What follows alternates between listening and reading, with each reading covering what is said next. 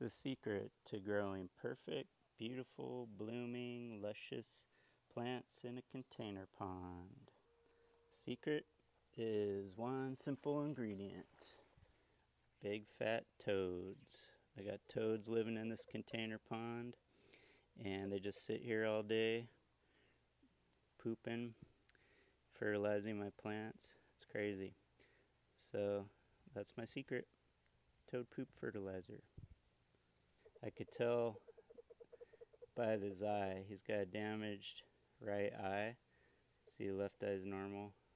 The right one, it's got some damage on the top there, so I can identify this toad. It lives in this pond, never leaves. So funny. And the water hyacinth grows huge.